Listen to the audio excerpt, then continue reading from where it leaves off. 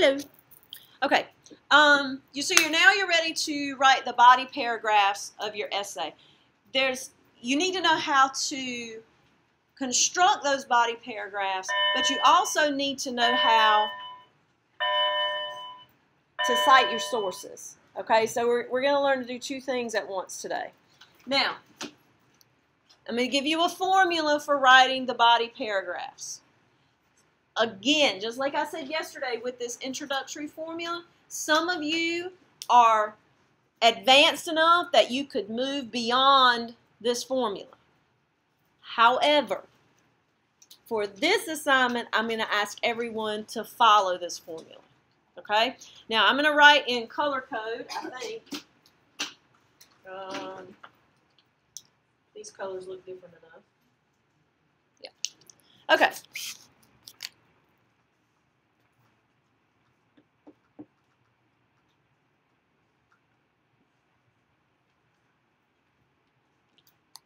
Topic sentence, statement, note, commentary.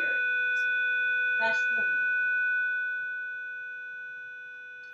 And this formula is going to work for every single research paper you ever have to write. Okay? Once you feel more comfortable writing these types of papers, whether it's literary analysis, a policy paper, a research paper, a report, whatever it is you have to write, when you feel more comfortable, you will be able to deviate from the formula. But if you are just not a good writer, learn it. Make it your friend. Okay? Now, let's break down each of these sentences. Your topic sentence. Every good paragraph has a topic sentence. You know this. Y'all learned this in middle school, right? Okay. Your statement. The statement is the point that you are trying to make. Your note is what you get from the book. This is where you're going to learn how to cite your sources. Okay? And then the commentary is why you chose this note and you're tying it to that statement. Okay? Let me show you how it works. Now, I'm writing my essay on The Great Gatsby. Here we go. Which one am I going to do? The theme of selfish? Yeah, I'm going to have to do theme of selfishness, aren't I? Okay. So my topic sentence, based on my thesis statement, who's the first character I'm going to write about? Yeah, I have to write about Daisy first because I wrote her first in my thesis statement. Okay? So my topic sentence is going to have to be some very generic sentence about Daisy being selfish. Okay?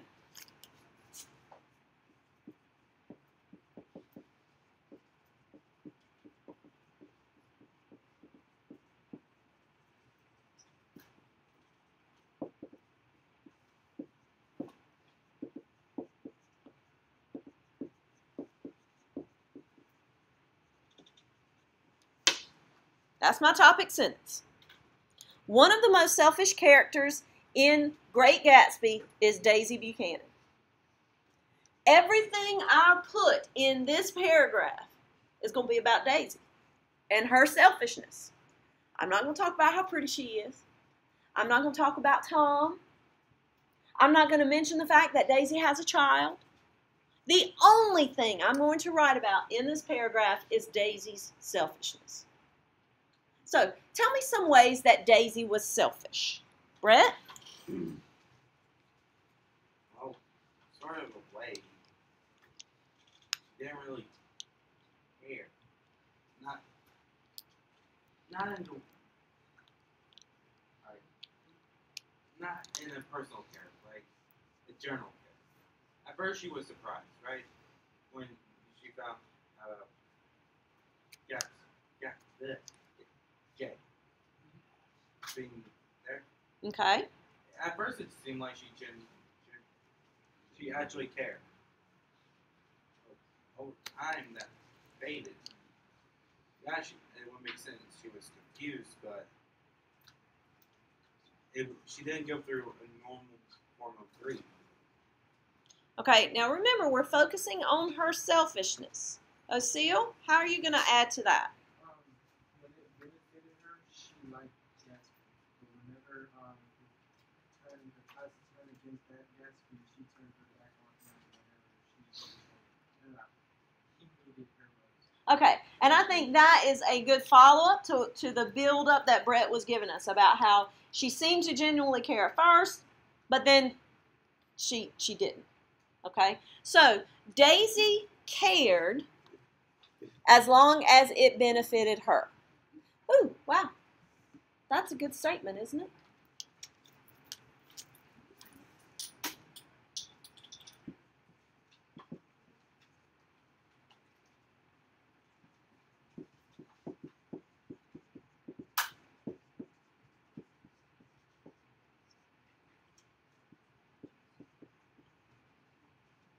Let's see. Daisy's affection for Jay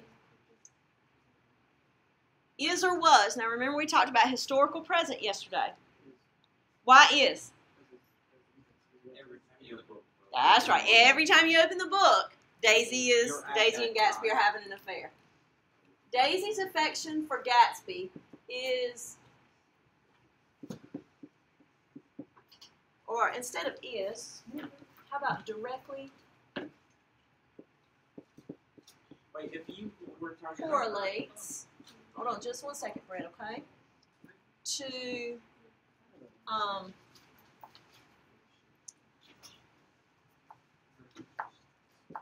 her interest. Thank you, Lucille. Okay, Brett, what did you want to add?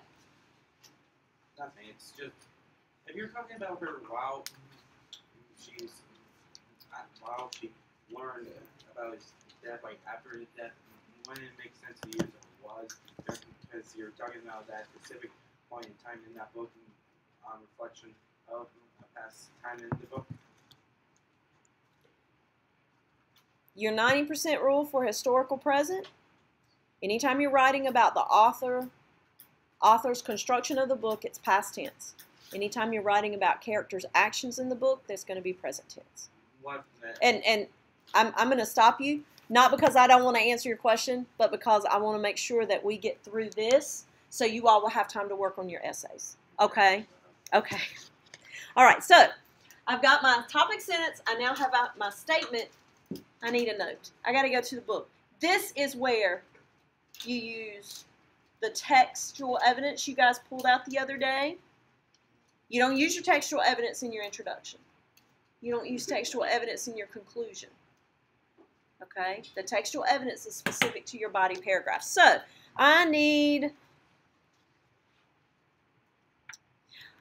my textual evidence is going to be at the end of the luncheon where Gatsby loses his temper. Does anybody remember what Daisy says?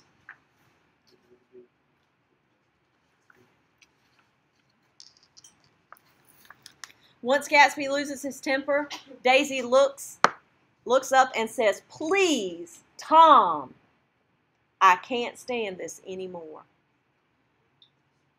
Why would she speak to Tom? Okay, because Gatsby, the attraction to Gatsby has ended. There's no more benefit for her. She's not the man that she dreamed he would be. Okay. She kind of handled the boss. So, let me grab another color here. How about green? All right, so my note. All right, Daisy's affection for Jay directly correlates to her interest.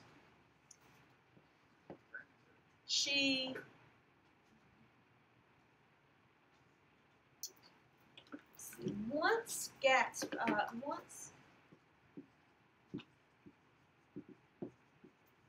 loses his temper,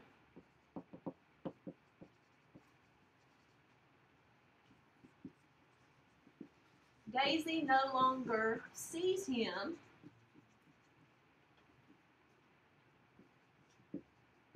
as the ideal man period. Again, not great. We're going to, we would revise it, make it better, okay? Once Gatsby loses his temper, Daisy no longer sees him as the ideal man. She turns from him to Tom,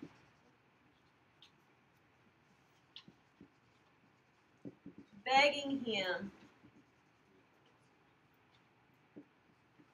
Tom, I can't stand anymore.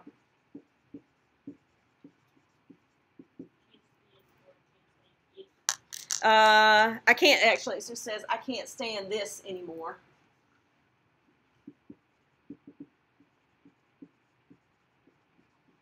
All right, now look at what I do here, okay? I'm not putting any quotation, I'm not putting any punctuation right here.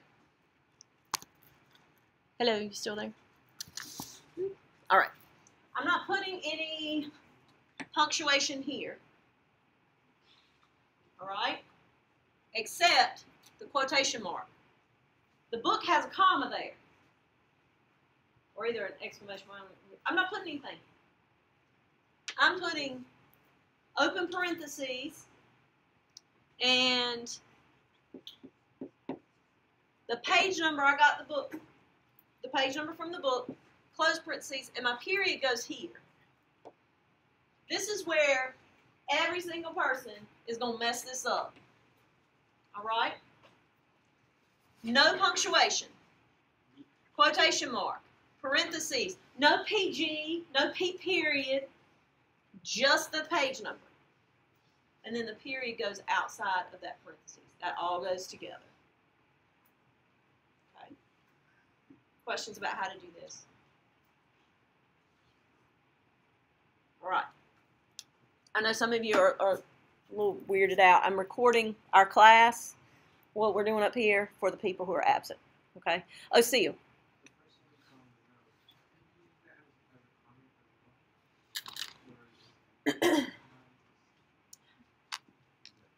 I could, however, if I do, then I don't have a smooth transition. Okay? And you're always looking for ways to make sure that that one sentence just blends nicely with the next. I mean, it's just a sign of mature writing. Okay? Now, my commentary. Okay?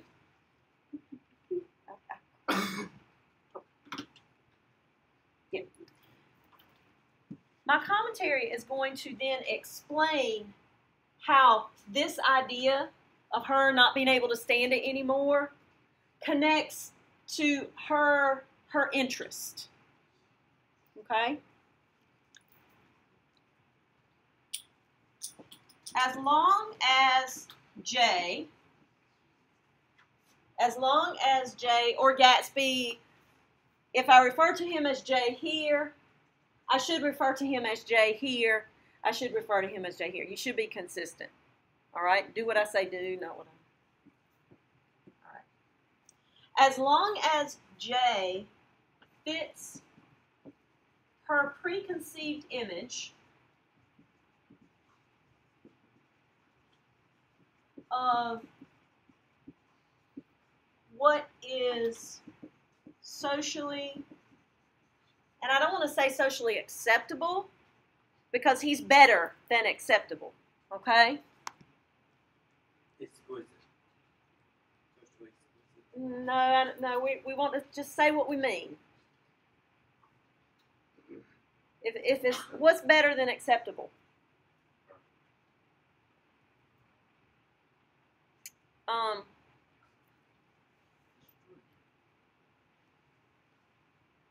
is socially, I want to say acceptable. What's the word I want?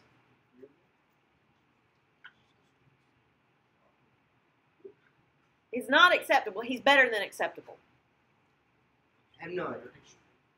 Now you made the rest of us mad. Come on, help me out. Help me. As long as Jay fits her preconceived notion or preconceived image of what is socially, That's what I was but he's more than acceptable. Outstanding.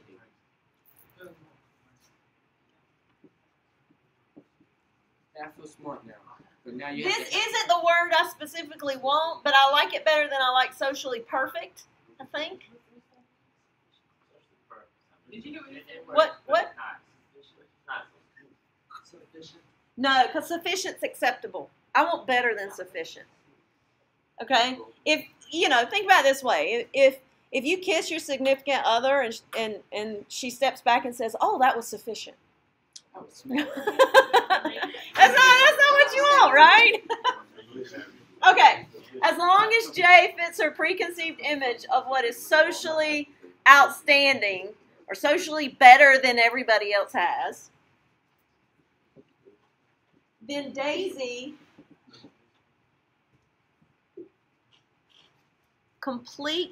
fulfills her role of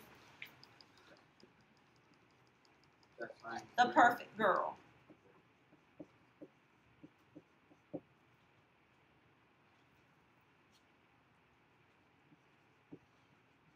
When Jay becomes just another man,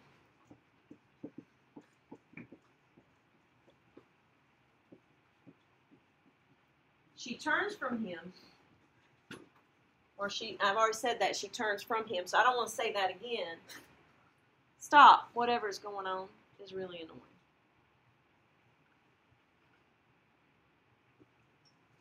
When Jay becomes just another man,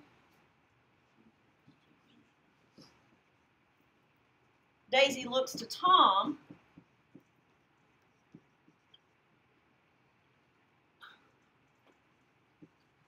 who has saved her before. Okay?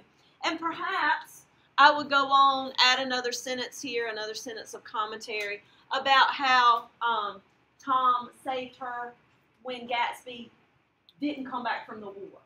Okay? She's looking at Tom to save her. She can't stand on her own. She's got to be the it girl. And since Jay is just another guy, she's got to be the it girl with Tom Buchanan because he's got a lot of money. So those are the thought processes I have here. In my revision, if I were taking longer than 5 minutes to write this out on the board for you, I would follow that thought process through. But you see how this works, right? Now, for those of you who don't like writing, look at how easy it was to create this paragraph. And that's by me only saying one thing about Daisy's selfishness. What if I had something else to say about her selfishness? Well, then I'd start another paragraph. My next topic sentence would be, Daisy also shows her selfishness in blah, blah, blah, blah, blah. And in that case, my topic sentence and my statement might be the same thing. All right? Does that make sense? Mark, you look confused. You're still trying to figure this part out? I'm stuck on that word. Oh, you still, yeah, okay, I'm sorry. I didn't mean to mess you up. Dayon. Exceptional. I love that. Yes, that would work. Exceptional. Can we change that now? Exceptional. As long as Jay fits her preconceived image of what is socially exceptional, then Daisy fulfills her role of the perfect girl. Yes. Thank you, Daniel. I was feeling very smart. Okay. What are your questions about this formula?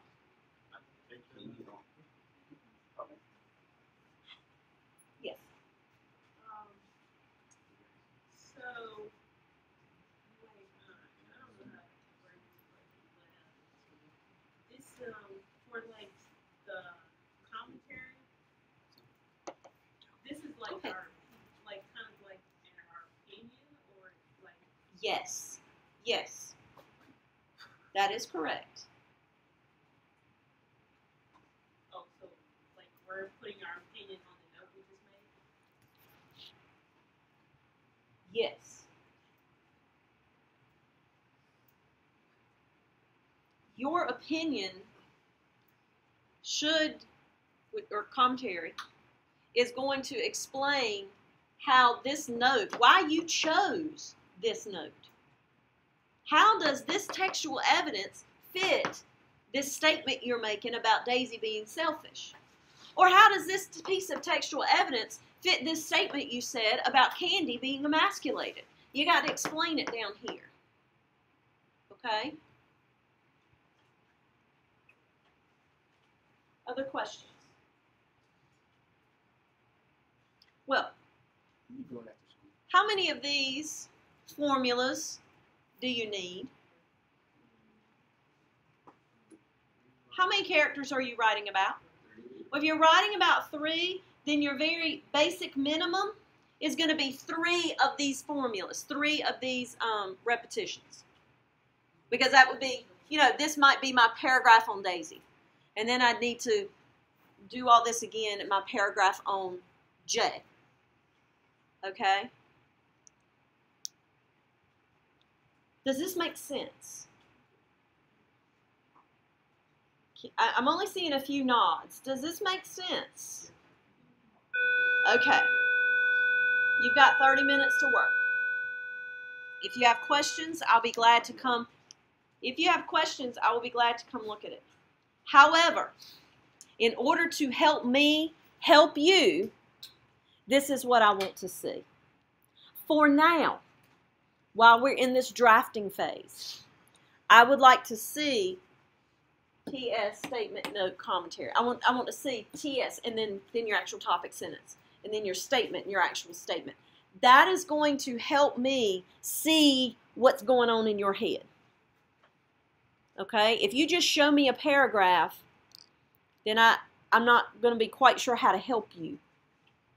If you do this for me, I got you. I can guide you. Okay? All right. And go. Those of you online, if you have any questions, send me an email. Okay? I should have my email up most of the night and then into the weekend. Your final paper is going to be due on Sunday. So you're going to need to make sure everything has been completed by Sunday afternoon. We will work on it in class tomorrow. So if you want to contact me about that, I'll be glad to do so. Okay, bye.